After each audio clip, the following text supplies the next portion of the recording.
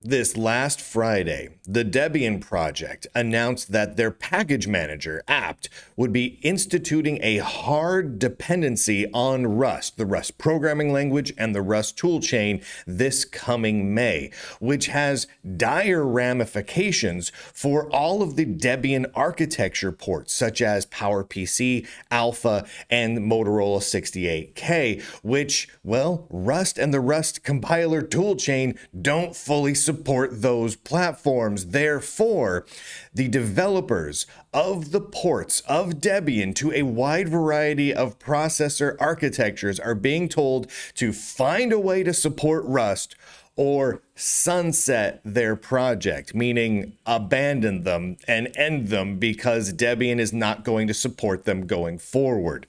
This is just yet another in a long line of Rust evangelists shoehorn Rust into open source projects that have existed for decades and break a whole lot of things in the process. I'm going to read the announcement to you in full so you have all the details.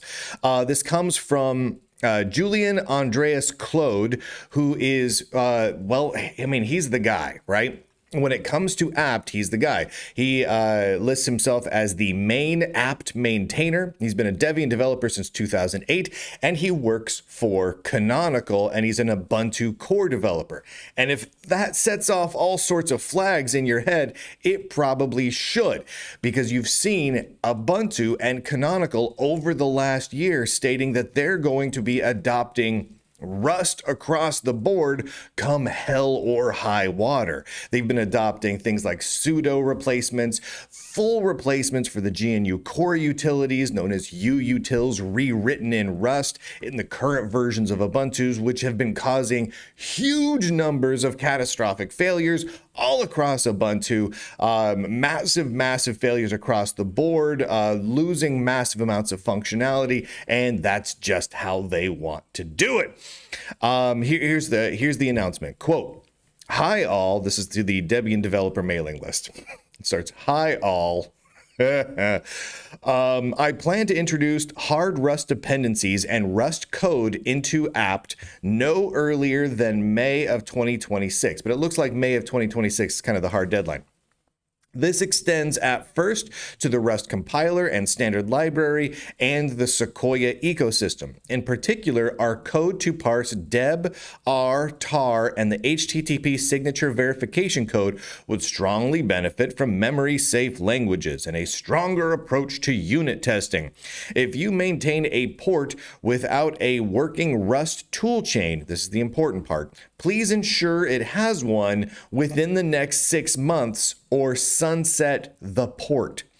It's important for the project as a whole to be able to move forward and rely on modern tools and technologies and not be held back by trying to shoehorn modern software on retro computing devices.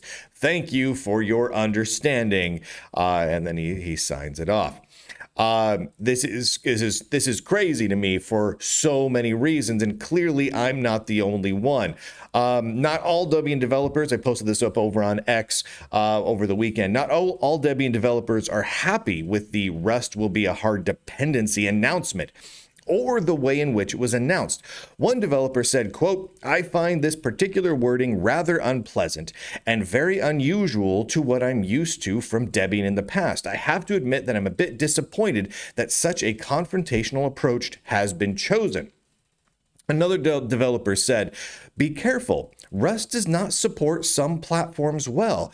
Anything that is not tier 1 for the Rust supported chart, anything that is not tier 1 is not guaranteed to actually work, and architectures like M68K and PowerPC are tier 3. Let me see, do I have that here? No, I don't have it up here, but you can go check out the tier list for the Rust compiler, and it's not fully supported for most of the platforms which Debian currently has ports to. Now, what's really curious is that particular email, that one I just quoted, was censored by the Debian moderators of the Debian developer mailing list and removed from the archive. And we only have access to that email as it was quoted in a follow-up response.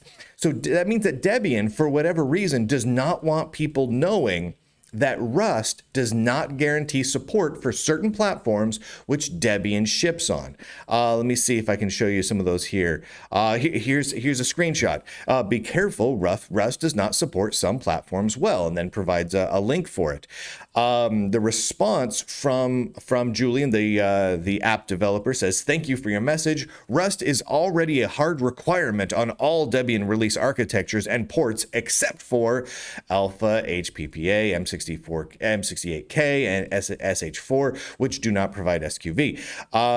There's also some other issues and PowerPC related stuff. But anyway, so basically what they're saying is flat out, they are going to require Rust going forward no matter what. And this isn't just for one package, because we're talking apt here, the core of Debian. I mean, that's the core. Everything else flows from apt.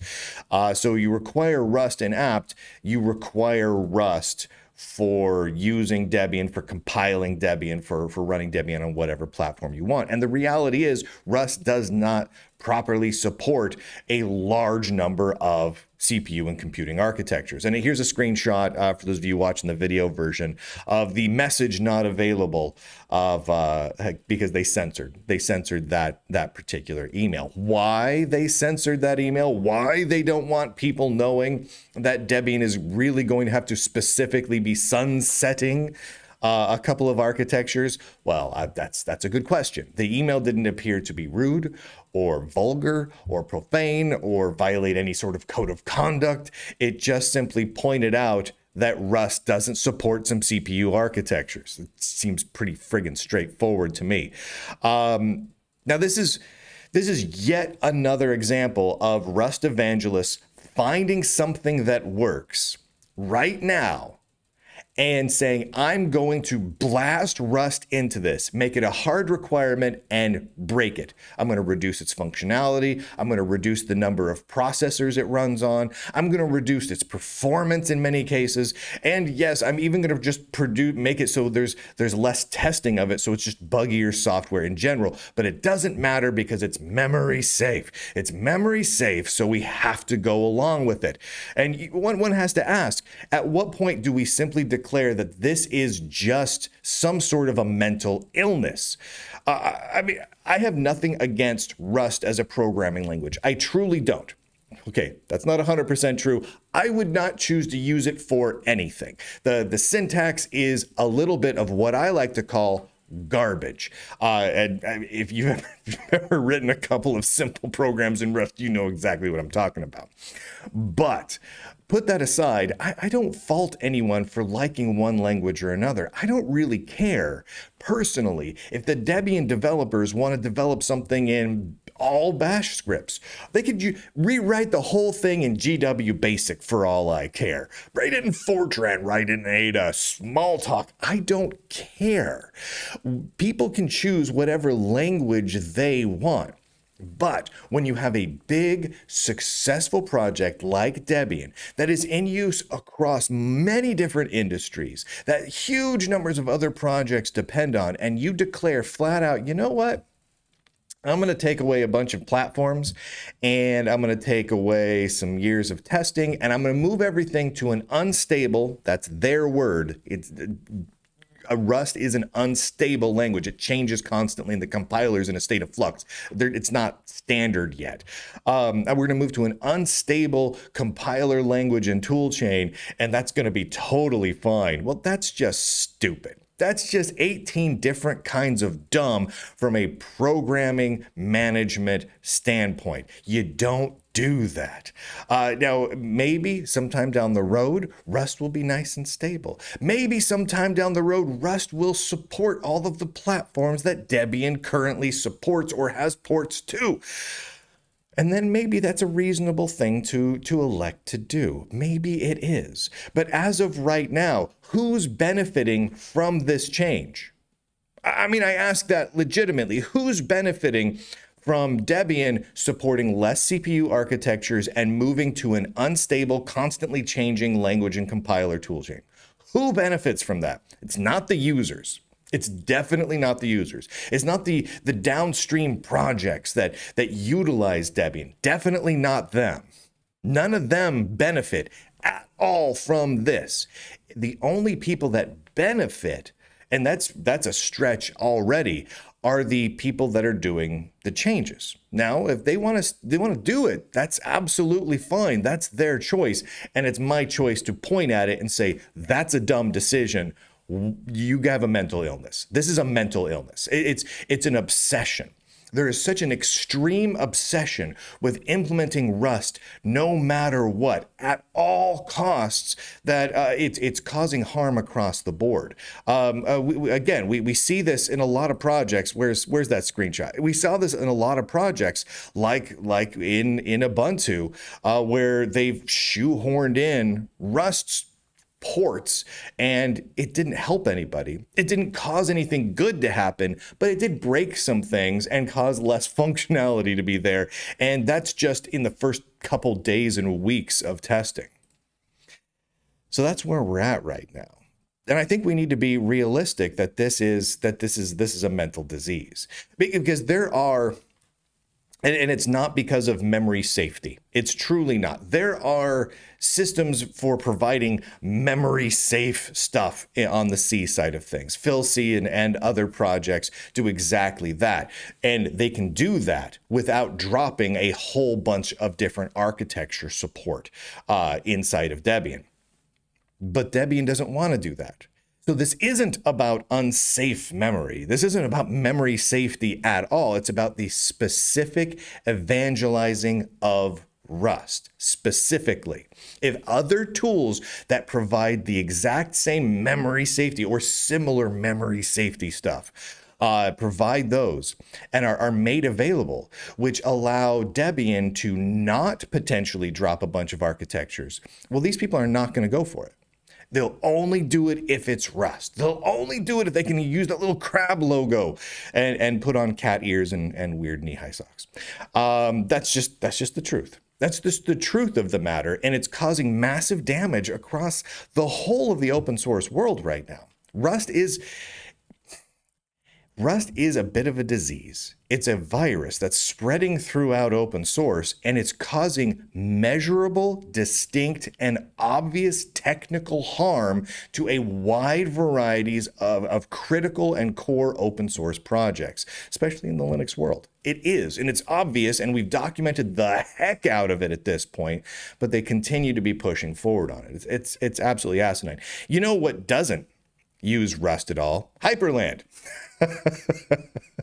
To which I'm sure the developer of Hyperland will probably get yelled at. He quote tweeted one of my posts about this over on X and said, quote, "Hyperland doesn't need Rust, just so you know." He's going to get yelled at for that one. He's going to get yelled at for that one. It's crazy, but the Rust evangelists will scream at him and say, "You don't understand about Rust. You're a fascist and a Nazi." Because it always comes back to that. It always comes back to that. Somehow the developer of Hyperland, because he's like, I don't need to rely on Rust. I don't need to do that. He'll be called a transphobe. Guaranteed someone on some forum or Mastodon or Blue Sky or somewhere will call him a transphobe because of that. It's ridiculous. It's ridiculous. It's a mental illness that's happening out there. Thank you to the Lunduke Journal subscribers for allowing me to make do this sort of coverage. I couldn't do it without you because other people are not. I think this story is going to get glossed over quite a lot. I'm sure some of the other outlets will be covering the hard dependency on Rust in Debian over the next week, because how can you not cover it? But I guarantee you they're going to gloss over all the other important aspects of it. Guarantee it. Watch. Go to lunduke.com, subscribe anywhere. It's free to subscribe and grab the shows from the Lunduke Journal. And if you want to support the work of the Lunduke Journal, scroll down. There's a whole lot of options where you can grab monthly, yearly, lifetime subscriptions. Sometimes we run deals. We are right now. So, I mean, Sometimes we are, sometimes we're not. But go check Lunduke.com and you can find the deals there. You can subscribe on Locals, on Substack, on X, on YouTube, on Patreon. You can subscribe via Bitcoin, and you can get all the perks and all the goodies there. And you can get added optionally to our lifetime subscribers wall of amazing awesomeness. This is a totally optional thing. If you're a lifetime subscriber to the Lunduke Journal, you can optionally be added in here. I will not add anyone's name. I will not out you unless you ask. So email me, again, that's all up at lunduke.com, and ask if you want to be added to the wall. And of course, lifetime subscribers, I will also follow you on X, which is a lot of fun. It makes it easier for us to chat and hang out. And with that, ladies and gentlemen, boys and girls, nerds and nerdettes, across the inner tubes, I do declare, end broadcast.